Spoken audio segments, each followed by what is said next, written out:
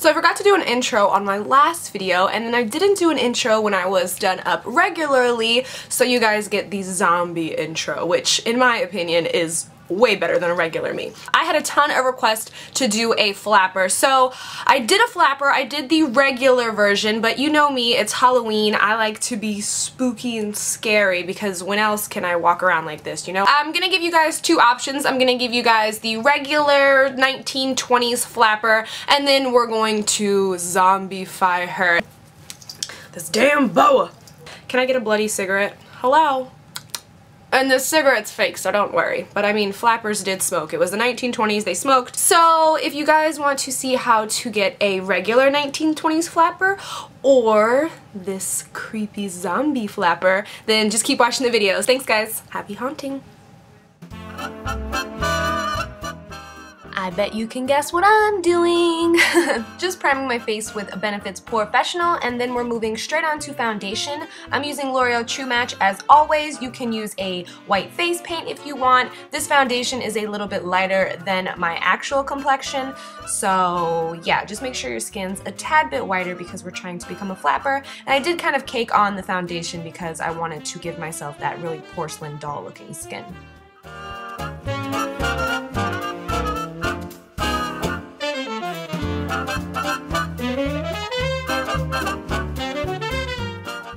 After foundation and concealer, we're just going to set everything with a translucent powder. Then moving on to our brows, we're just going to try to make them as straight as possible. I didn't want to go into covering them with glue or anything, so just try to make your brows as straight and as dark as you can. If you want to use black, go ahead and do that.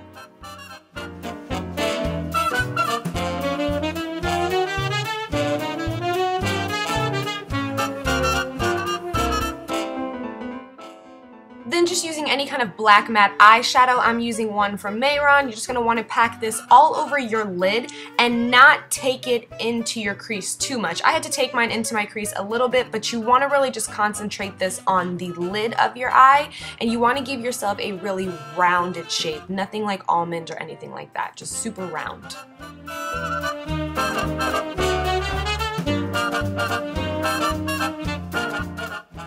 Then I'm just going to do a few coats of mascara. We are not wearing false lashes for this because it was the 1920s. There were no false lashes. Hello. And then we're just going to line our waterline and our lower lash line. Again, for the lower lash line, we want to keep our eyes super rounded, so you want the majority of your product to be right there in the center of your eye. And then after that, we're just going to smoke it out with some black eyeshadow. Actually, not even smoke it out. You kind of want your lines to be harsh. Don't forget those lower lashes. Then I'm just taking this color that is in my eyeshadow palette. It's kind of like a mauve-y color, and I'm going to use that for my cheeks, and then I'm going to blend it out. You want to concentrate the color right on the apples of your cheeks, like so.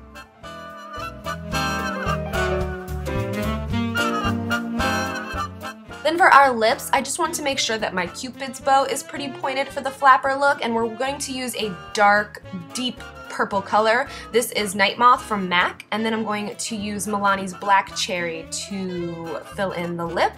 And a little side note, they actually used to wear black and gray tone lipstick because everything was in black and white back then. But after our lips, all you need to do is throw on a headpiece, grab a feather boa, a fake cigarette, and your flapper is good to go. So I hope you guys liked this one, but can we get scary up in here? Thank you!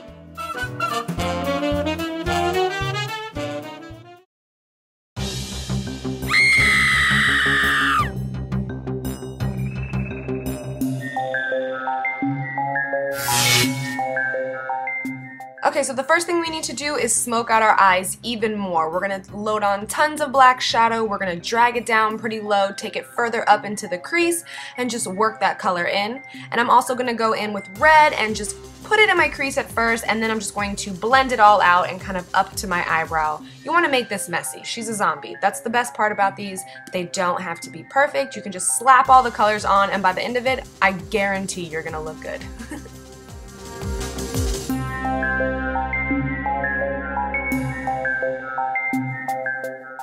Then with a pencil brush and some red eyeshadow, you're just going to want to drag this down underneath your eye where the black ends, and you can drag this down as far as you want. The red is going to give us that infected look. I kind of go back out throughout and intensify it more.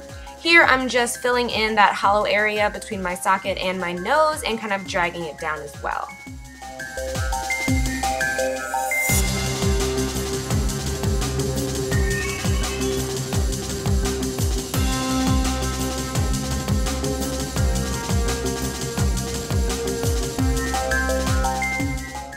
So for contouring, I'm using the same black shadow on our lids and a small fluffy brush and just kind of getting in the hollows of our cheeks, and then I'm going to go back with a contour brush and a deep brown shadow and contour in there as well. We're just trying to make ourselves look hollow.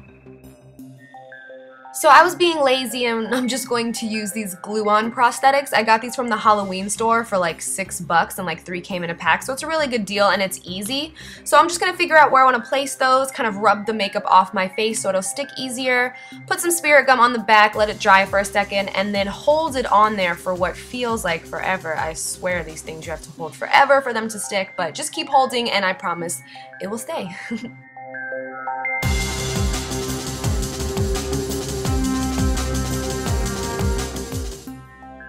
So now I'm just doing some touch-ups. I'm going to add a little black under my lip for a more hollowed out look.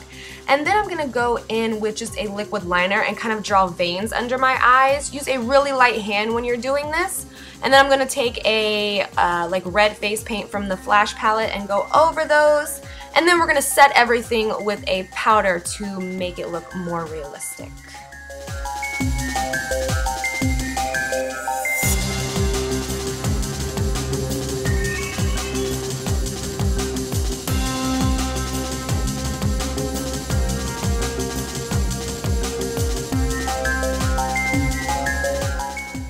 Then I just decided to slap the white powder kind of all over my face for that more deathly, ghoulish appearance.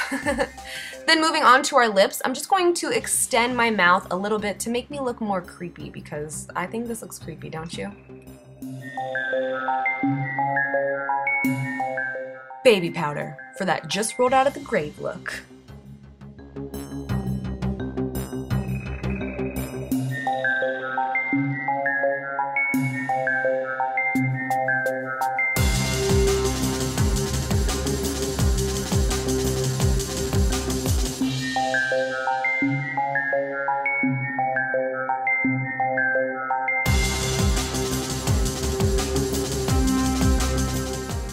So after you've got your headpiece on crooked, you're just going to want to slap some blood on those fake wounds because they'll just make them look a whole lot more realistic. But for this blood, I would suggest something a little darker because this blood was really, really bright and I wanted it to be darker, but I was working with what I had. So if you're going to do a zombie, I suggest trying to find a darker colored blood instead of something this bright. But other than that, our zombie flapper is now complete. I hope you guys enjoyed and be on the lookout for more Halloween tutorials. Thanks guys. Bye.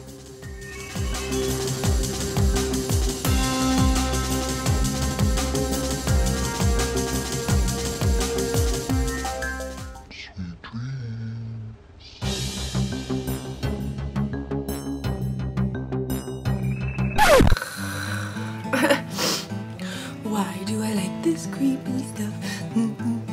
But if I really saw a zombie in real life, I would probably die. Did I scare you? Ha ha ha. Oh, I got a zombie tear. Ah! But I'll go with it. I feel pretty. Oh, so pretty.